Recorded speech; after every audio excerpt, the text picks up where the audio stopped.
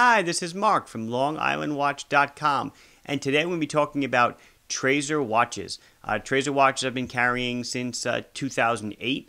I know pretty much the day and the date exactly, and I'll show you why in a minute. I'm going to show you a little letter I received. But Traser watches are tritium-based watches. They're similar to, if you've never heard of Traser, similar to a brand like Luminox, Ball, Knight, Smith & Wesson, if they're still around, all those other brands. And basically, Traser watches are self-illuminating radioactive watches. They contain little glass vials that have a radioactive gas. Radioactive gas reacts with the tube it's in, and the coating on the tube wall emits visible light to you and me that we can see and perceive as color. And the color spectrum pretty much follows the rainbow. Get any color you want. I did a video, it's probably over a year ago now at this point, on what tritium is, and I'm going to redo it. I'm going to do another video. I'm going to publish it under the guise of Watch and Learn. And I'm going to really get into the in-depth of tritium illumination. But in short, the watches I'm going to show you today are all tritium-based. They have little glass tubes, and you'll see it in the video, that have this radioactive gas. The tritium used in these has a half-life of around 12.25 years. So after about 12 years, you get about half the brightness, another 12, another half the brightness, and it keeps decaying on. And you may have heard of this as radioactive decay. This is what radioactive decay is. I'm going to show you just a couple of the watches I'll be showing you today. This officer watch with the gunmetal case and the orange accents. And then I've got a GMT, the Aurora 2-time zone GMT. This one's got the blue dial. It's a really nice looking watch. They all use what is called these GTLS, these gas tubes that Traser makes, and I'll get into it in a minute, who Traser is owned by. Something that's important to note, and I'll go over this in the Watch and Learn when I do that video. Who knows when I'll do it. I got a lot of thoughts in my head. The radiation that's emitted can't penetrate human skin, can't penetrate a piece of paper. It's beta radiation. It's very low level. It, like I said, it reacts with the tube, so you can actually see it. But as far as for physical health and anything else that that we think that radiation is associated with from a health aspect, I've heard it said before. I didn't research it. I've heard it said that the potassium in a banana releases more radiation than one of these tubes. Anyway, let's get over to the table and check out Traser H3 Tritium. Is the H3 symbol, Traser H3 watches. So I figured this is just a good way to start the overview of all the watches. I have, I think, 8 watches here. I can see in the viewfinder, obviously, the one major one with the luminous dial. My finger's in front of it. Maybe you see a smattering of other tritium-based illumination around the table. I'll flip the lights back on, and you can see, indeed, I have 8 watches. I'm going to try to go quick. A couple of them are from the same series, so I'm just going to do in detail on one of them and just move on to the rest. But before I do want to just say, these watches really do have tritium, and they really contain radioactive material. And just to show you how serious this is, I'm going to show you a little something that I got in the mail very shortly after I started carrying these watches. So picture this. You're 4 or 5 years into your online venture to sell wristwatches. You get a new brand of watches called Traser that was recommended, and you get not 1 but 2 certified return receipt copies of this in the mail from the U.S. Nuclear Regulatory Commission. And there's nothing really identifying in here, but what it basically says is, we went on your website and we see that you have watches that have tritium in them. You're not allowed to sell them unless you have an import license. So the license holder for these watches is actually somewhere in Buffalo. Every Traser watch comes into the country, I believe, this is the logistics that I don't know too much of, come in through Buffalo, and then they funnel their way into the distribution stream. So there is a license holder, and you just need to trace your watches back to the original license holder, which I do since I purchased from the authorized source in the USA. So anyway, let's get into the watches. So everybody likes novelties, so we'll start with the novelties. This was announced at Basel 2017. This is one of a bunch of Traser watches I'm going to show you that were announced this year. It's this gunmetal case. You can see the gunmetal. It's kind of like faded. Lime green dial with tritium tubes on a rubber strap. All the watches I'm going to show you today are quartz driven. Something that's important to note, that was brought to my attention that maybe I don't advertise it enough, is that Traser watches are indeed Swiss made. They are made in Switzerland. They qualify for the Swiss made label. What's cool about Traser is that the company is owned by mb-microtec. And you could go check this out online. mb-microtec is the company that actually makes the little tritium vials. The vials are supplied to industries all over the world. One of the biggest industries probably is defense. They're used in gun sights and things of that nature. But then they decided to brand their own watch label. That's Traser. I assume named after a Traser round, but that's Tracer. Not sure where the name comes from. You can see H3 is on the dial. H3 is the symbol for tritium. It's a radioactive isotope of hydrogen. And I'm going to do a watch and learn on tritium-based watches. I did something a while ago. I didn't get into too much detail. I want to do it again and show the difference between tritium and standard luminescent paint like this dial. So this dial is coated with a film of luminescence, probably Superluminova. And then if I pull in really close on the dial, and the hand, you can see the tubes. Those are gaseous tubes. GTLS, gaseous tube light source, or gaseous tritium light source. I'm not sure which one it is. I got it written down somewhere. And those tubes are filled with tritium gas, and that is what emits light. So I'm just going to flick out the lights for a minute. And now you can see, right now, it's clear the dial takes over. The dial is much brighter than the tubes. The only reason you can see the 12 o'clock tube is because it's in orange, and that's in contrast to all the other tubes, which are green. But I'll bring up other Traser watches next, and after a while, this dial will fade because it's Superluminova. It's passive luminescence. And then the tubes will take over, and then you'll just see the tubes. So it's really a cool watch. This is, let's get into specifics. It's around $400. It's 42 millimeters in diameter, 10.5 thick, 49 tip to tip. It's got a 22 millimeter lug, 100 meters water resistant, push-pull crown. As I said, it's a Swiss quartz movement, standard three-handed date movement. The crystal on this is anti-reflective sapphire, and it's got a screw-down case back as you saw before. Product code, branding, Swiss-made, water resistance, tritium. This is a cool watch. So this is one of the new watches that came out in Basel. And then I'm going to show you, basically next I'm going to show you 3 other watches that came out in Basel, and they're all from the same series. Before we put this one away, we should mention this is Traser model number 107424. So next up is the Officer Pro, which comes in, I'm going to say 3 color schemes. It's the plain black, it's the black with the orange stripe, and the black with the green stripe. If going from front to back, it's model numbers 107424, 425, and 426. So this is I'm sorry, I already misspoke. This was 107422, 425, and 426. So the size specs are the same on all of them, which is 42 by 10.5 by 49, which is the same as the watch we just saw. It's a 22 millimeter lug, solid screw down case back, one-piece nylon strap, black. It's got the brushed or matte hardware. It doesn't exactly match the case perfectly.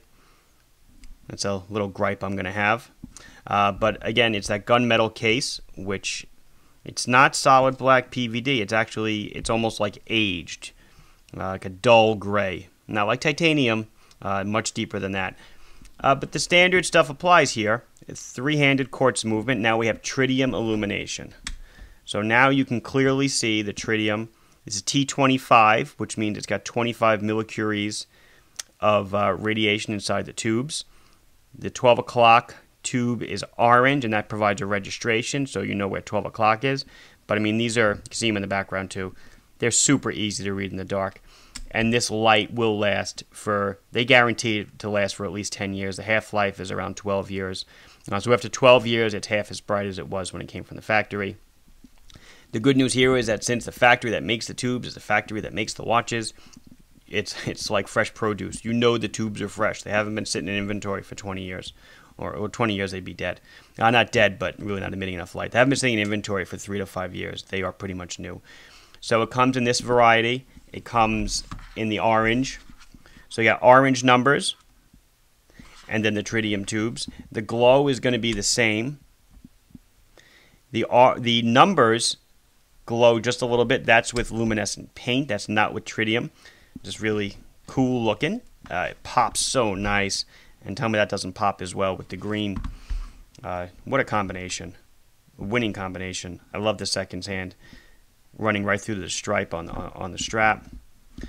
These are awesome. They're all $356. Again, they all share the same size specs. That 100-meter water resistant, push-pull crown, Swiss made, all cool stuff. You know, and a nice, easy-to-wear size for, I'd say, for almost anybody. So let's move on to the last novelty that came out of Basel. And now we'll move on to the GMT of the pack. These are the Traser Aurora watches. Only difference here is the dial color. One is a gradient black and one is a gradient blue. You see they start out as black, it fades to gray and it gets to the bottom. Starts out as a very dark blue and it fades to a lighter blue at the bottom of the dial. Really cool looking. So these are GMT watches. I'll put the blue one aside for a minute. I know I'm putting the blue one aside. That's weird for me. But you can see it's got a GMT hand, this red hand. This red hand will revolve once a day and it's independently settable. So you pull the crown out one click. And you can change this hand to whatever time you want in 24-hour time format. And you'll see that when the time advances or when the time goes backwards, you can see that GMT hand will move in sync to keep track of a second time zone. So again, like before, we have tritium tubes, even on the GMT hand. Really cool. You know, you don't have to do that, but they do it. And now you might wonder, well, how do you see the second time zone? Because there's no tubes there. We'll get to that in a minute. We'll shut out the lights and we'll light it up. But the size on this one is similar to the rest, 42 by 10.5, so 42 millimeters, 10.5 thick, 48, 49 tip to tip.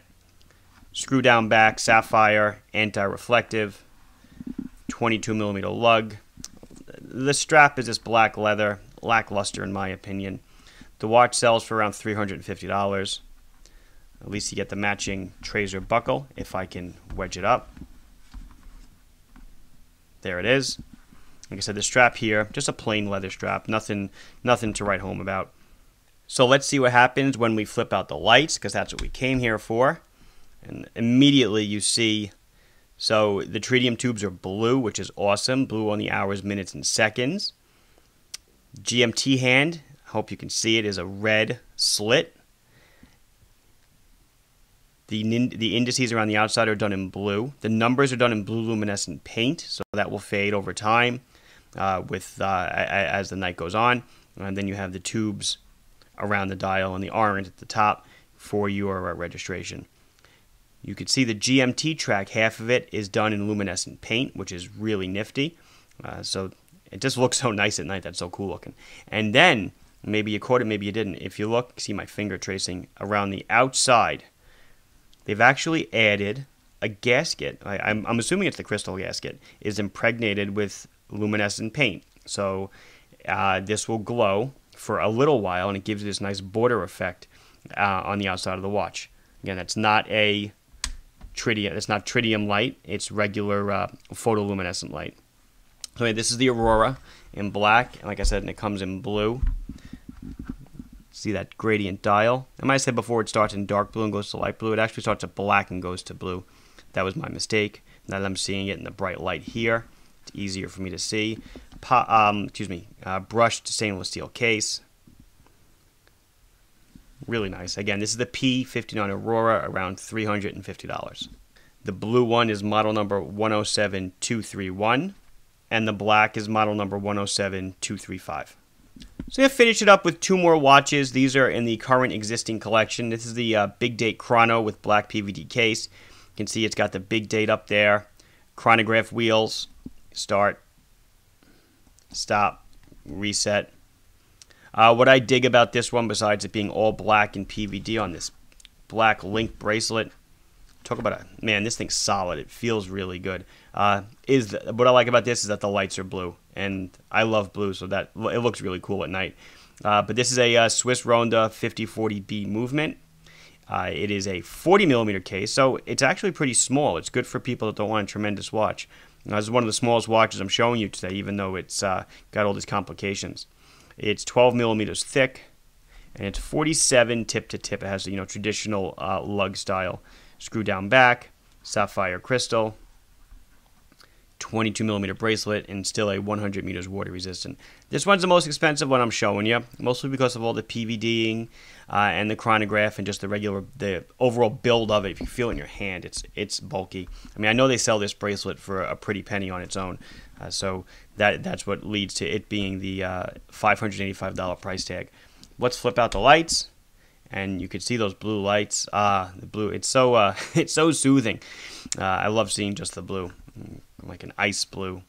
Orange at the top, of course, for your registration. And then if I start the chrono, you can see the chrono hand moving.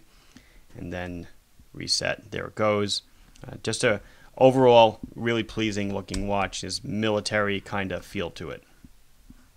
So the last one I'm going to show you is this model number 100139. The smallest of the bunch and the least expensive of the bunch on this one-piece nylon strap. Comes in a couple different varieties. Also comes on a textile/leather strap. But if you're looking at the watch and you got a sharp eye for this stuff, you're like, wow, look at that case. See that? It almost has no lugs to it. So this is another quartz one, a Ronda 505 based watch. It is 37 millimeters in diameter, 9 millimeters thick. It's only 41 from tip to tip since there's no lug. So this is going to fit almost everybody, and especially since it's on, a one-piece nylon strap. It can even fit larger wrists. It's a plastic case now, super light. It's a reinforced plastic. I hate using the term plastic. When you're an engineer, plastic means so much. It just doesn't mean, plastic kids' toys. It really means any kind of thermosetting compound. So it's this plastic non-metallic case. Got the metal lunette on it. Sterile dial. If you notice, this is the only sterile dial I've showed you, which means there's no Traser written on it. All we see are H3, the symbol for tritium, and the radioactive symbol, because it is indeed radioactive. Swiss made on the bottom, and we'll do the usual. Extremely easy to read. All T25 tubes, hands, markers, registration dot at the top.